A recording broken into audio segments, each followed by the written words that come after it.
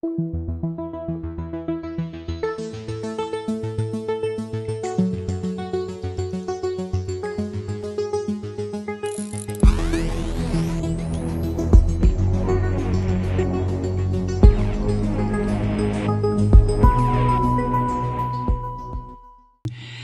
do you have any doubt now about some of the more seemingly outrageous things that you have heard your humble and obedient servant here say over the past couple of years about this gangster fascist in the White House? Do you have any doubt now that he has every intention to remain as president for life? Now, Chris Cillizza, writing at CNN this morning, also brings this up. He points out that for months now, the orange bastard has tried to raise questions in his cult members' minds about the accuracy of the 2020 election results, right? The accuracy. And he's been suggesting, of course with no evidence, that there was some sort of effort to steal the election because of the likelihood of increased mail-in balloting due to the Trump pandemic. But last night, Trump threw all the subtlety out the window, refusing to say that he would accept a peaceful transition of power this fall. Now, as Cillizza points out, Trump's inability to say he would accept the election result is bad, like really bad. His full quote when he said, in response to the peaceful transition of power question, is actually more damning and telling about this thug who currently leads the country. Now, most of us understand, because we learned this in what, 4th grade, 5th, 3rd, 6th, somewhere way back, that the defining moment, truly, the defining moment in the health of our form of self-government is the peaceful transition of power from one administration to another. From George Herbert Walker Bush to Bill Clinton, from Bill Clinton to George W. Bush, from George W. Bush, and so on and so forth. The peaceful transition of power, where the people who voted for candidate A and must watch candidate B be inaugurated accept candidate B's validity to assume the office because of the process that we have in place here. As faulty as it is, I understand that. I always feel like I have to stipulate all the bullshit that goes with our system of electing a president of the country, because it is encrusted in bullshit. I understand that. But after the votes are counted, if the votes are counted, the person who won. Now, that didn't happen with Bush and Al Gore. It didn't happen with Trump and Clinton. And there are technical reasons that we can fall back on, or judicial interpretations that we can fall back on and say, well, okay, but, which to me is bullshit. I still say that Al Gore should have been president. Hillary Clinton, whether I like her or not, it's bullshit. Hillary Clinton should have been president. So we've had 2 Democrats out of the past 3 presidencies have their elections stolen from them. In plain sight, right in front of us. There's nothing surreptitious or cloak and daggerish or in the shadows about this. It was done right in front of us. And Trump is taking it one step further. He knows the Republicans in the Senate will do nothing to hold him back. He saw that with the vote on impeachment. He knows that he has every single one of these Republican senators totally cowed. I don't care what they say. I don't give a shit what Susan Collins or Lisa Murkowski or any of these people say. And as far as what Mitch McConnell said this morning, please, this lying little son of a bitch, are you going to believe him? Anyway, here's Trump's full quote. When asked about the peaceful transit, whether or not he would accept the results of the election, he said this, quote, "Well, we're going to have to see what happens. You know that. I've been complaining very strongly about the ballots. And the ballots are a disaster. We want to get rid of the ballots, and you'll have a very peaceful, there won't be a transfer, frankly. There'll be a continuation. The ballots are out of control. You know that." End quote. Okay, so if you want to, you may give this filthy pig the benefit of the doubt when he said get rid of the ballots. He's referring to mail-in ballots rather than, all the ballots. Even though, consider what this son of a bitch is saying.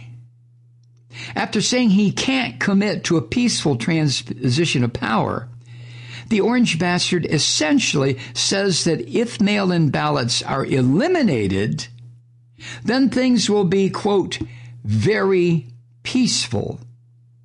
Because there won't be a transfer, frankly, there will be a continuation, end quote.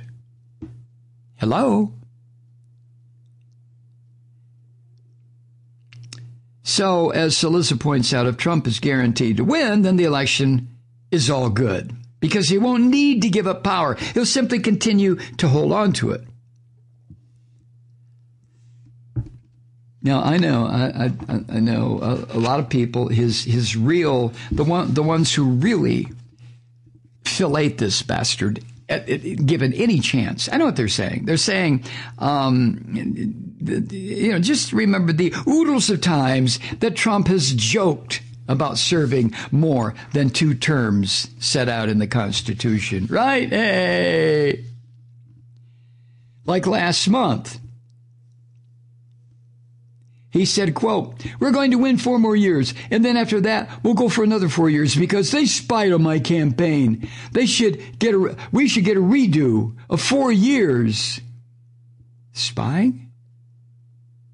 Oh, yeah, that bullshit that ricocheted around in the brain of his effed up daughter and his 2 brain-scrambled sons and the enablers on the Fox sewer. Oh, yeah, right, that's spying. Yeah. Then earlier this month, he said this, quote, "In 52 days from now, we're going to win Nevada. And we're going to win 4 more years in the White House. And then after that, we'll negotiate, right? Because we're probably, based on the way we were treated, we're probably entitled to another 4 after that." End quote. Oh, yeah, he's real jokey about shit like that, right? Oh, yeah, okay. This is what his chief fellators want you to believe. Oh, he's just joking. Now, excuse me, I have to take care of my Lord and Master. Oh.